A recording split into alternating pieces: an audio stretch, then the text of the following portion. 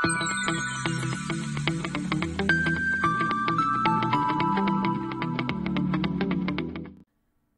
everyone, welcome to the lecture series of Mobile Computing and Wireless Communication. I am your instructor, Ms. Alpa Rupala. So today we are going to learn about multiplexing. So topics to be covered today. First of all, we will learn regarding to the multiplexing, that what is multiplexing. Thereafter, we will learn types of multiplexing in detail. The first type is SDM, that is space division multiplexing, FDM, that is frequency division multiplexing, TDM, that is time division multiplexing, and CDM, that is code division multiplexing. So basically, what is multiplexing? As we can see in diagram that we are having n number of users or n number of input, and we are having only one transmission channel. So whenever we are having a large number of input data but single transmission channel, we can multiply all the channel data into the single signal for the transmission purpose. And this kind of example we have already seen in our DSSS topic, in which we had calculate about the DSSS transmission encoding and decoding on the CDMA network, in which we were having two stations, station A and station B. Station A was sending some different data, station B was sending some different data, but we had sent the data into the single signal, that is signal S1. Same as we had created another signal for both the station for another bit of data, that was the signal S2. So ultimately, the data of the signal of the station A and station B was combinedly multiplied by into the single signal, that is signal S1 or signal S2, and we had sent the single data by the transmission channel. And at the receiver side, we had again calculated for the demultiplexing, and we were getting the exact data which was sent for the perfect recipient.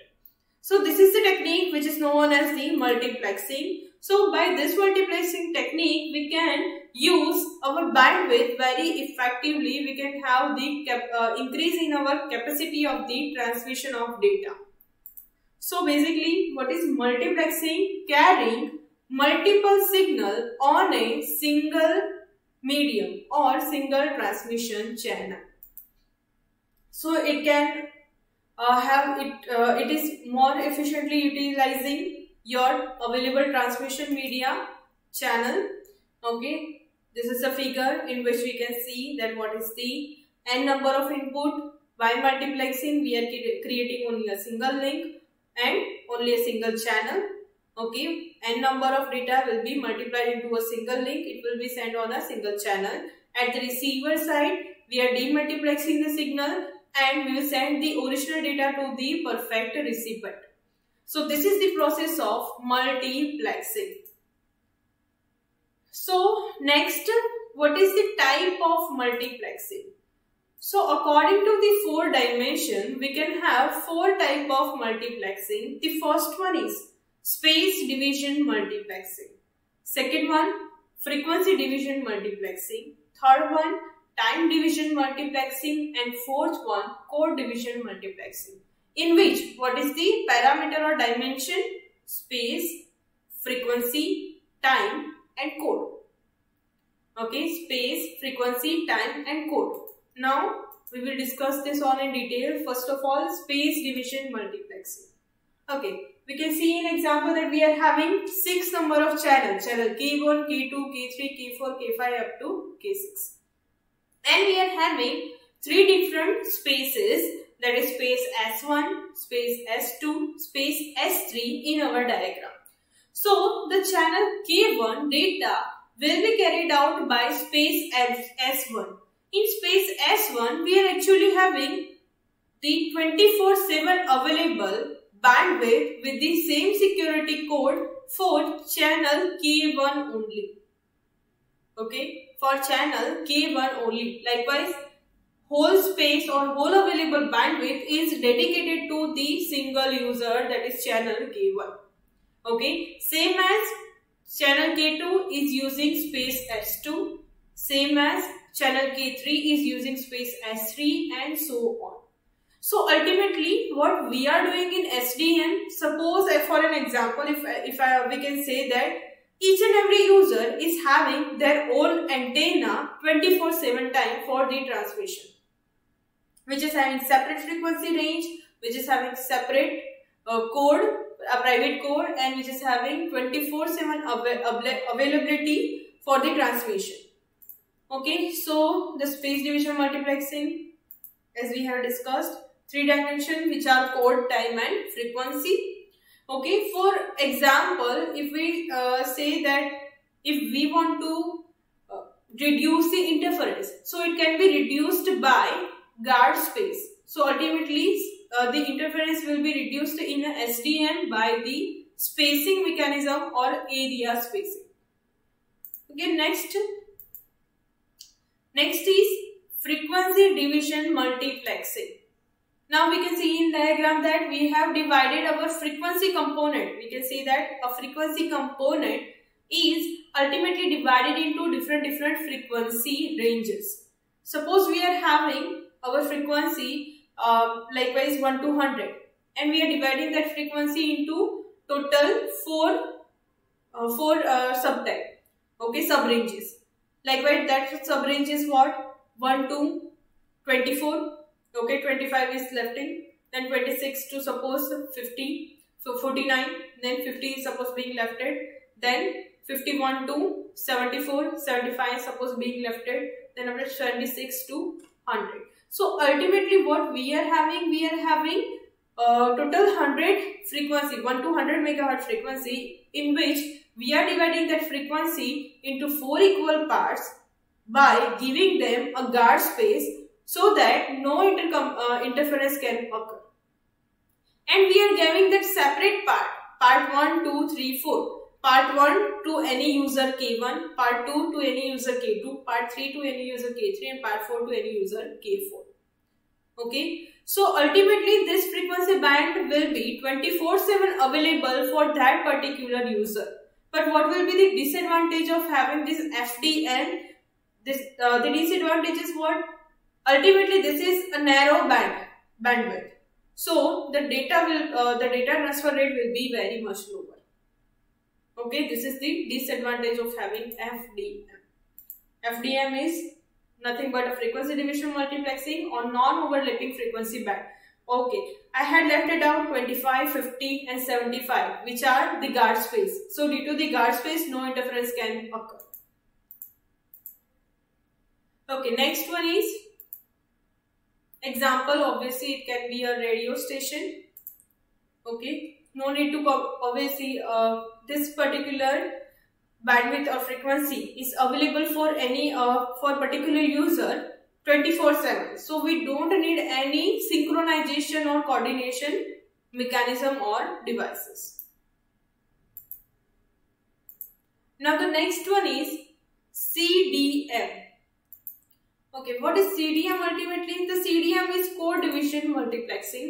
It is the most secure one because we are giving a different code to different user. Okay, so we are giving code, likewise a separate code for transmission, a separate code for transmitter and receiver, then another separate code for transmitter, another transmitter and receiver.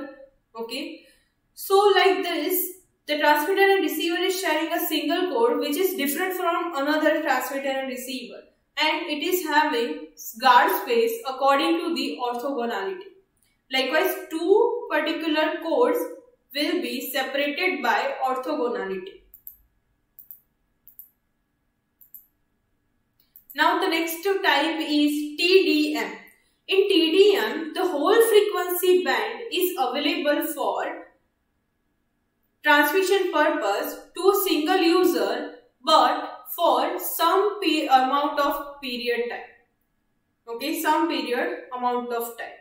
Likewise, for suppose 10 seconds it will be given to user K1, Then for next 10 seconds it will be given to user K2. For next 10 seconds it will be given to user K3. For next 10 seconds it will be given to user K4.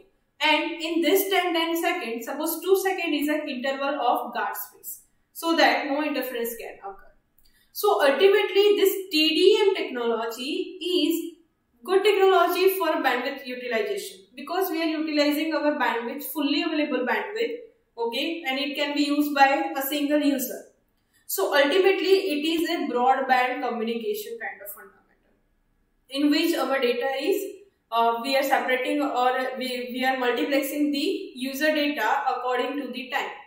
So that this amount of time it will be given to this user, then card space, then this time will be given to this user, then card space. Ultimately all the data of all the user is being carried out by a single channel in a shorter period of time.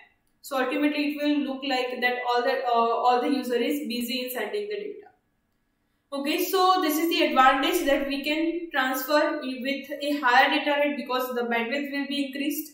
Okay, but what will be the disadvantage of having TDM? The disadvantage is what? Ultimately, this technique is what basically have a proper synchronization. Okay, this technique will require a proper synchronization between sender to receiver. Okay, a proper synchronization is must.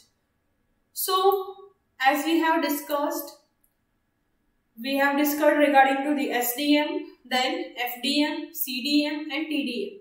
So, as we have discussed that the SDM is not efficient to use.